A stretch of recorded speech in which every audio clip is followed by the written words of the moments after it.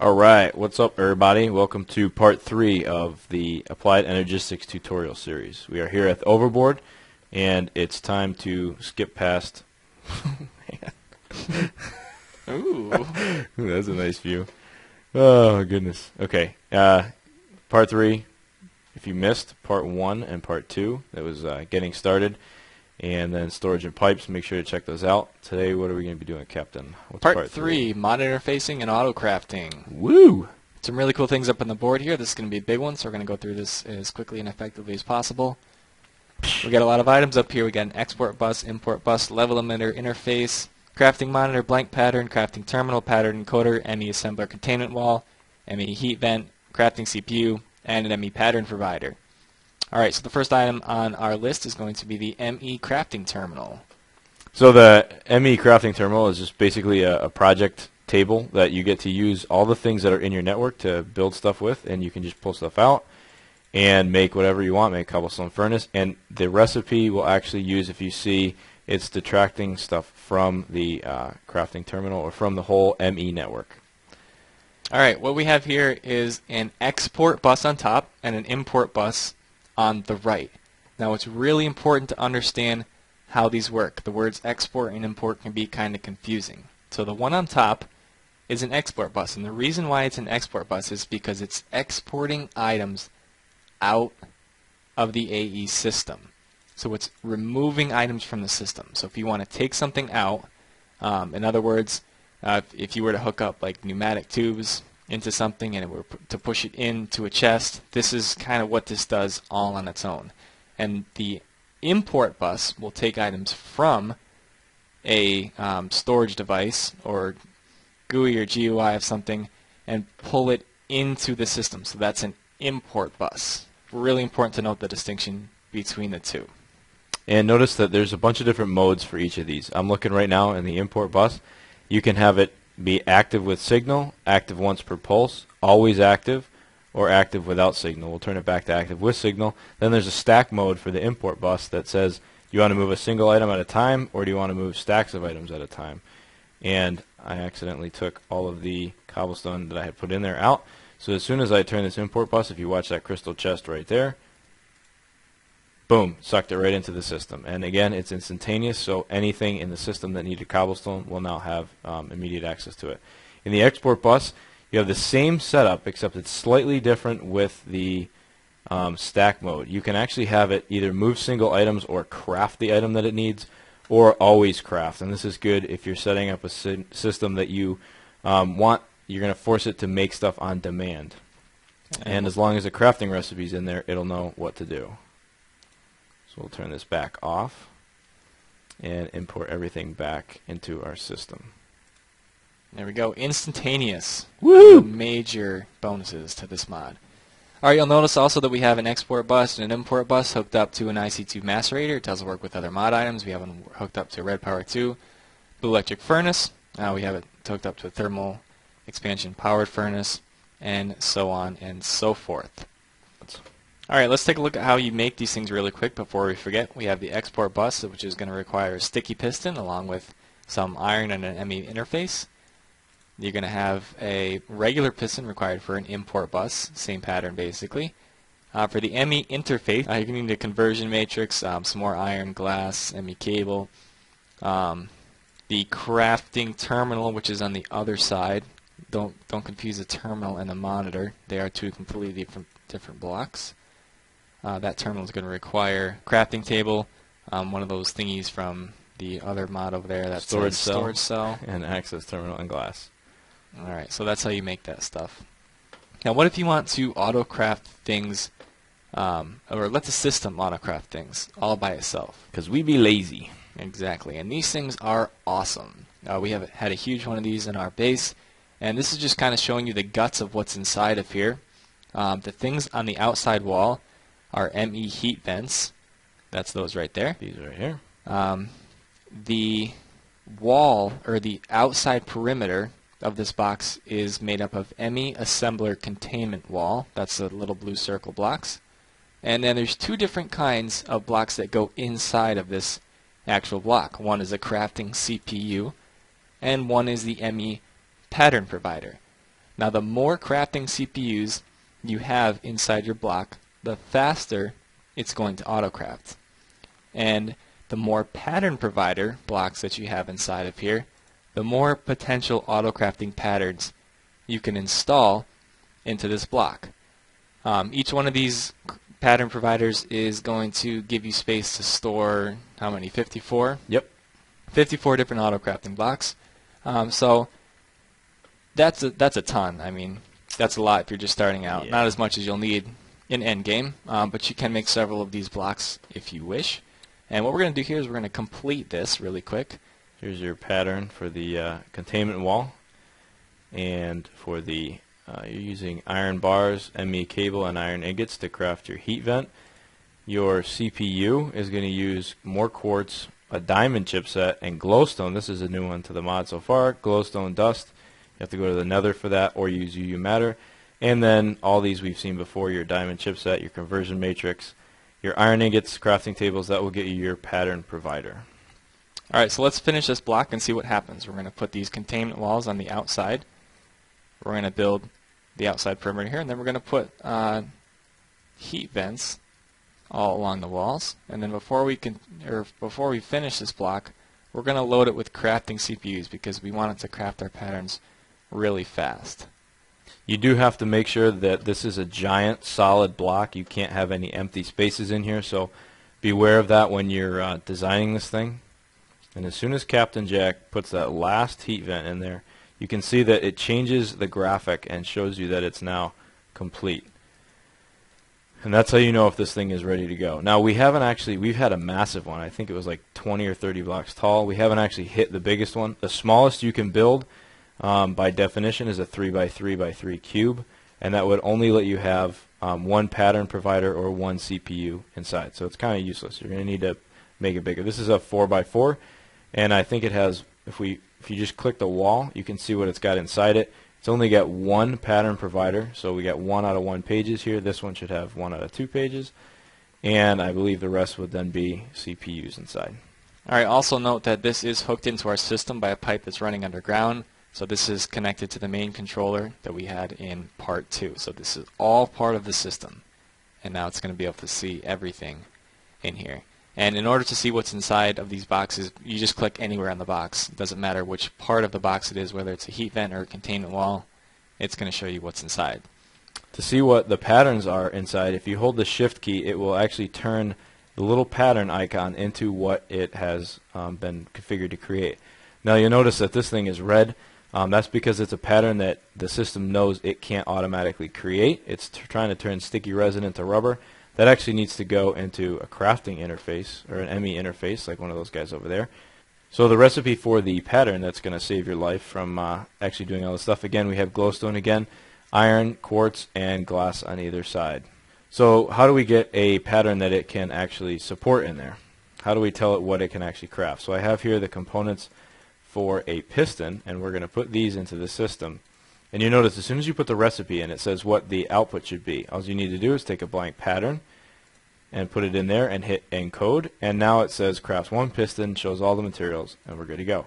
So if we just open this thing back up, click and drop it in there, if we hold shift we can see that it's crafting a piston. And now if we go to any of these access terminals, oops, that's the wrong one, this is the access terminal. If I try and type piston, it says now that we can craft them, and if we try and pull stuff out, begin, there we go, it will craft them. Okay, so now we can automatically craft anything that we can put into a normal pattern. That is anything that you would normally have done in either a project table like you've seen here, or something like an Autocrafting table Mark II, Autocrafting table Mark I, whatever. So how do we handle machines that are not actually normal, like something like this, like the macerator or the electric furnace, or even over here we have bluetricity and this thing, the compressor. How do we handle that? And to do that, we're actually going to have to customize an ME pattern. And to do that, we need to we'll grab our pattern. We have a pattern here. Let's start off by making something like red alloy ingot. In order to do that, you have to say what the recipe will do. So if we say 1 iron and 4 redstone are encoded to form 1 red alloy ingot, we can take a blank pattern, put it in there, encode it, and now this thing is telling the system, or whatever is going to be using this, and we'll show that in just a minute, it's saying that you can take 1 iron ingot, 4 redstone, stick them into whatever machine I tell you to, and after everything is done, you will get 1 red alloy ingot back. So we're going to take that and we're going to head over to this thing, which is our red power tube blue electric furnace with an ME interface, which we showed you how to craft over here. We'll look at it again just quick. And we're going to take that and just slap it down right on top of this machine. So if we open up this ME interface, there's 3 main windows here, 3 main sections of this. We're going to go over the export config and the exported item section in just a minute, but I'm going to show you now what this thing called processing does. So if you remember, we encoded the assembler pattern with 1 red alloy ingot being produced by 1 iron ingot and 4 redstone. If we put it in there, in this processing section, what this is doing is it's telling the interface, if somebody requests via crafting, and we can go over here, if we look at our crafting bench now and type in red alloy ingots, let me just take these ones that it has out, you can see now that this thing is able to craft it. The system now thinks it knows how to craft this. So in order to get it to work, it's going to try and stick 1 iron ingot and 4 redstone into whatever machine is connected to it, which just happens to be this red power tube blue electric furnace. Now it doesn't actually care how the things happen. It doesn't care how this bar of iron and redstone will turn into the red alloy ingot. It just needs to know that, hey, if I stick what they tell me to, if I stick that into the machine that I'm connected to or whatever, that somehow the system is going to get that red alloy ingot. So to test this out, we have our pattern in here. If you hold the shift key, it will convert the pattern image into the image of what it's actually crafting. That's going to be really helpful. So let's try and see if we can run fast enough to get this thing to show off what it's doing. So we're going to go back to our main terminal and we're going to craft, let's say we'll craft 2 of them or 3 of them, and then we'll say begin, and it's going to put those in the queue. And if we run, see how the little blue lights are going? That means it's already trying to fulfill our order, and we can see there that it's now, it looks like it's on the second one. It'll process it, put it in there, and then we have the import bus is going to immediately suck it back into the system. So now if we go back over here and we look for our red alloy ingot, boom, there's the 3 that we requested, automatically done without us lifting a finger. So now let's take a look at that export and exported items section of this ME interface. Now what I've done here, I'll just explain this setup very quickly. I just have a sorting machine hooked up underneath an ME interface, and I just showed a little bit of pipe here so that you can see what's going on, and that's going into a mass fabricator. Now this setup is complete overkill because you can pump with an import and export bus. You can interface directly with this mass fabricator, but I'm going to explain to you through this setup how this export config and exported items setup works. Now what's really going on here is this is the configuration setting. If you've ever used a retrievulator, it's basically the same thing. This is a side where you tell the system what you want it to put in this little exported item section, which operates almost exactly like a tiny little 8-slot chest. So right now I told it, please try and maintain 6 scrap boxes, and it says, okay, I can do that. I have them in the system. There you go, 6 scrap boxes. If I were to say, for example, let's take 8, and I want it to export 8 of these redstone items, it says, okay, I have those in the system, and puts them in this little tiny inventory. Now I'm going to take these out because I'm going to show you how this works. As soon as I take it out, it tries to replace them with more from the system, and it will do that until it actually runs out. But we don't want to put redstone in our mass fabricator. We only want to put scrap boxes in there. So I'm going to leave it at 6 scrap boxes. And remember, this is a little tiny inventory, so the sorting machine can actually access that inventory. And if I just trigger the sorting machine here, we can see that now it's going to pull them out of that little ME interface inventory, and it's going really fast. We can't actually see it working, and going into the mass fabricator. So that's the export config and exported items. Okay, so next we're going to take a look at this thing called the ME crafting monitor. And here's your recipe: another redstone golden chipset, some ME cable, glass, iron, and you have yourself a monitor. Now I've gone ahead and put a couple different recipes into the system. We're going to be able to make red doped wafers automatically. And the recipe for silicon boules and silicon wafers and finally red dope wafer are already all in there. Put them in there for you. We're going to tell it to craft, let's say 2. We'll go ahead and begin that process, and if we go up into our crafting monitor, we can see its current progress. It's saying I need 2, I'm working on 2, and we can see one just popped out there because it made made something I didn't get a chance to see. Oh, it made the silicon bowl. Now it's saying I'm trying to currently craft silicon wafers and a diamond handsaw. Okay, it doesn't really know how to craft a diamond handsaw. It's saying that's missing. Luckily, I have one of those in my inventory. So if we take that and enter it into the system, now it has a diamond handsaw, and you can see it crafted those almost immediately. Now what it's going to do, you can see, oh, it's taken out. If I run really fast, we can try and catch it. There we go. We saw that it just fulfilled the order. It put the recipe for the red doped wafer is actually now in here. So there's your silicon bowl, 8 sand, 8 coal. Your silicon wafer is 1 silicon wafer, or your red doped wafer, I'm sorry, is 1 silicon wafer and 4 redstone. The whole system now knows how to do all that. And so without lifting a finger, we just processed 3 different recipes to produce some red doped wafers. Very cool. Next, we're going to take a look at this thing called the ME level emitter, and to make that, you're actually going to use a redstone torch, golden chipset, more ME cable, and your favorite iron. That makes this thing called a level emitter. Now, this thing is rotatable with either the Omni wrench or the quartz wrench, as Captain Jack is doing for us so kindly right there. And what this thing lets you do is it lets you monitor levels in your entire network. So you can put this thing anywhere, and it will know everything that's in your network. I put a piece of cobblestone in there, and I told it to watch for 512. And then I said to redstone mode is going to emit when levels are above limit. So anytime there's more cobblestone in the system than 512 cobblestone, it will actually trigger the system. Now this thing is useful when it's connected to something like this export bus. This export bus is to show it has cobblestone in there. It's going to move them at a stack at a time, and only when it has a signal. This level emitter is going to provide that signal. It's like a little baby redstone torch. Yes, it is. So we can see here that there's more than 512 cobblestone in there. So this emitter is red, it's on, and it's slowly putting our cobblestone into our recycler. Then the recycler is hooked up to an import bus, which is pumping scrap back into the system. We can see that here. It's converting cobblestone back into scrap through the use of the recycler.